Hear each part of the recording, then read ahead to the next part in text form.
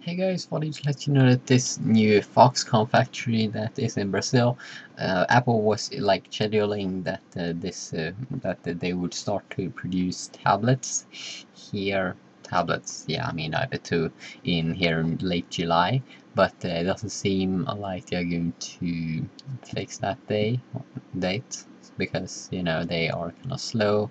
They've had some problems, and I mean some like construction glitches and sort of shortage of stuff. So it seems like they're going to start like produce iPad 2s in Brazil in late August or early September.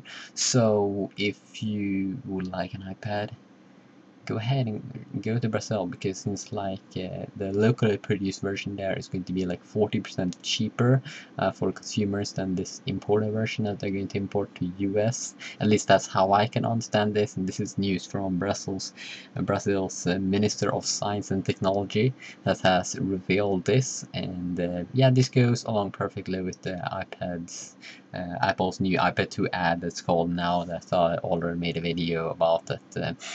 Yeah, everything is changed, everything is different right now because now we have a tablet, and we're going to see a lot of new iPad 2s come out.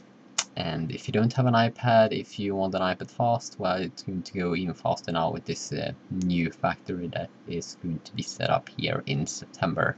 So yeah, and this is like 200 people is going to work there. So yeah, a lot of iPad 2s is going to be produced there right now in China for training. So yeah, because it's kind of hard to make an iPad. So yeah, see you.